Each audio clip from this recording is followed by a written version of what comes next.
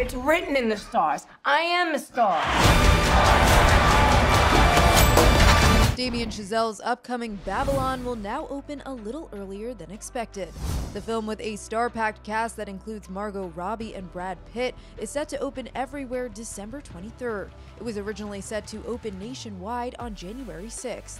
Paramount's decision came a day after Sony delayed A Man Called Otto from Christmas to January 2023. Babylon looks to now go up against Avatar: The Way of Water, which opens wide December 16th.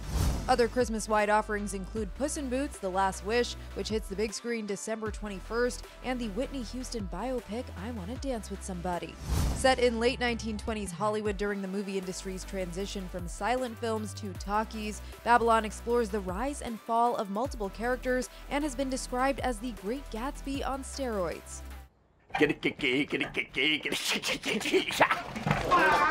For more details on the story, head to the article on THR.com. And for the latest entertainment news and updates, keep watching The Hollywood Reporter News.